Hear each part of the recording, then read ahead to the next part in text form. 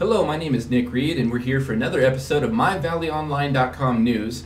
And I'm here surrounded by these wonderful people here at the Valley Queens, and they're here to talk about some of the upcoming events and some of their programs they work pretty much all year long on. You see them on all your events, you see them at all the social gatherings, but what are they doing? We're here to find out. So go ahead and introduce you to the ringleader of the organization, Miguel. Miguel, how you doing today? I'm well, thank you. And can you give us some background on the Valley Queens and how it was started and what you guys want to focus on this year? Well, most definitely. We actually are returning the program after a 4-year absence. Our last Miss Hemet, Kiara Hunt, and Miss Jacinto, Cynthia Chavez, were reunited with the pageant in 2012. And here we are a year later, heading into 2013. And our goal is really to get our young ladies involved in their community. Concluding their reign as title holders, we anticipate and look forward to rewarding them with scholarships. So fantastic. And now let's introduce some of the queens we have with us today. And we start here with Caitlin. Say a few words, please. Hi, my name is Caitlin Lacey, and I am representing San Jacinto as Miss San Jacinto 2012. Yes, she is. Doing a great job. How about you? What's your name? My name is Berkeley Baker. I am Miss Hemet 2012. Representing H-Town. And I'm Amanda Stewart, and I'm representing Miss Teen Hemet. So basically representing Junior H-Town. I love it. So let me ask you girls this. I mean, how is it representing the community in the way you do, all year long? I mean, you guys are out more than I am, and I'm a man about town, obviously. We're on the show. How is it? I mean, what's life like for you guys? Busy. Busy. You heard it here. We have about 4 events a month, and we try to get out into the community as much as we can and try to promote as many organizations and do as much community service as we possibly can. Community service is a good thing, I hear. If I'd ever do some, I don't know. Okay, well, I understand it that this coming year is going to be your 62nd year of having the Hemet pageant. most definitely. That seems like quite a feat. I don't know how the demographics works in the surrounding communities, but I don't know if they have an illustrious history that we have here. So take that in. Just breathe it right in. Most definitely. Let's say, let's give you a little shout out to some of the people that support you guys in some of your events. So I want to make sure that we cover, some of your sponsors. Now we definitely want to give a good shout out to, Saboba Tribe of the Band of the Sueño Indians, as well as the Saboba Casino. And then I understand that the Salon Papaya gives you guys a lot of support, as well as the one company that everybody knows, aside from Saboba, is Kona Ice. Most definitely. Now you guys like those snow cones, don't you? Yes, definitely. I understood. So what kind of events could we look forward to? What do you guys have coming up in the near future here? Well, as of right now, we're preparing for our 2013 year alongside with the events that we're continuing to visit. Ramona Humane Society, the luau is taking place this Saturday, so we're excited to support our local animal shelter and the staff there that do amazing things. And then from there, we're heading into 4th of July, so we look forward to the 4th of July parade.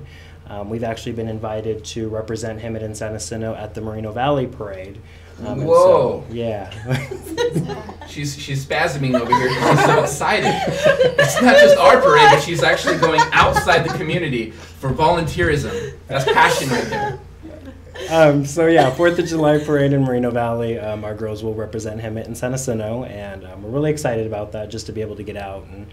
And again, we're heading into our recruitment phase where we are asking young ladies between the ages of 13 to 23 to step up to the plate and compete for a title. Only 4 individuals can be the title holders, but the opportunity and the experience is just invaluable. Absolutely. Now, I understand the next competition is going to be on November 18th. Correct. And so the location is to be determined. But how does somebody get involved? If people want to watch this, they want to compete for a chance to be one of those 4 girls, how do they get a hold of you? Well, first of all, our website is a huge resource, www.valleyqueens.org. We have our pre-registration, so anybody interested can fill that out, and we will contact you. We began our monthly delegate meetings. We don't call them contestants, they're delegates. They represent their community. So delegates, once again, meet every month just to prepare. Our competition categories include personal interview, so each of our young ladies receive an interview with the judge. We don't do bathing suits just because. That's why I didn't enter this year. I was going to put my name in, but Thank they goodness. took out that category. So bathing suit is not one of our categories. We do either themed attire or sports attire, sportswear. And so last year's themed attire was Spirit of the Valley. So each delegate had to create a costume that best reflected the Hemet San Jacinto Valley. So it was really inspirational.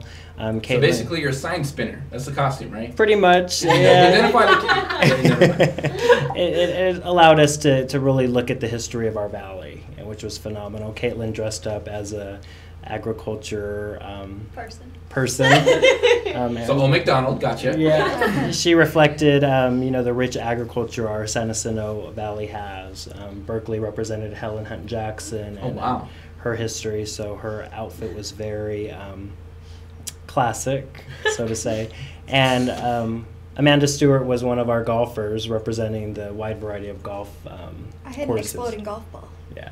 And that's why she won, in my heart. And I had a baby chick, so. It's still not if it exploded, then you're right there.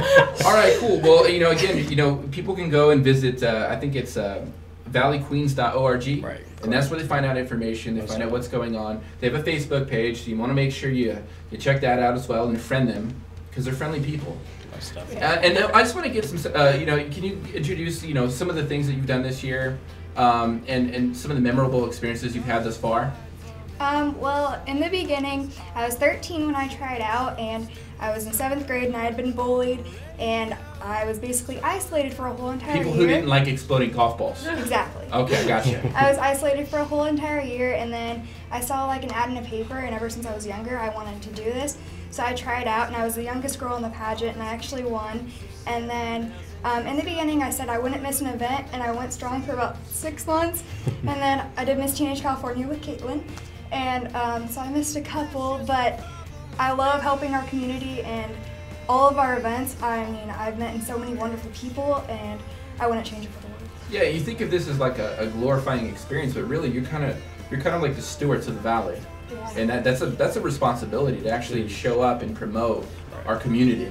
How about you? What are your experiences that you could share?